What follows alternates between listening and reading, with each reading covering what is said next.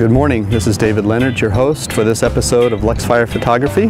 This morning we are at beautiful La Jolla Cove in San Diego, California.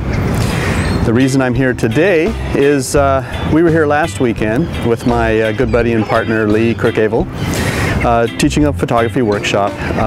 At this time of year we enjoy coming down here to photograph the brown pelicans, which are in breeding plumage.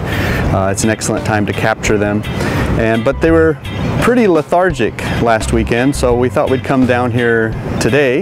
The waves are coming in pretty strong. We have a storm out in the North Pacific driving in 10, 12, even sometimes greater wave heights.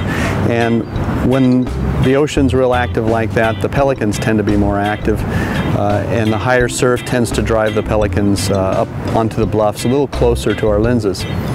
So we thought we'd come down here and see if we could do a little better. However, so far, the pelicans are still not too active, and I think sometimes that may have to do with the fact that it's a Saturday and there are lots of tourists around, and so they just kind of nest in place and wait it out. So maybe we'll come back again during a weekday when we have a little bit better conditions as far as crowds and so forth.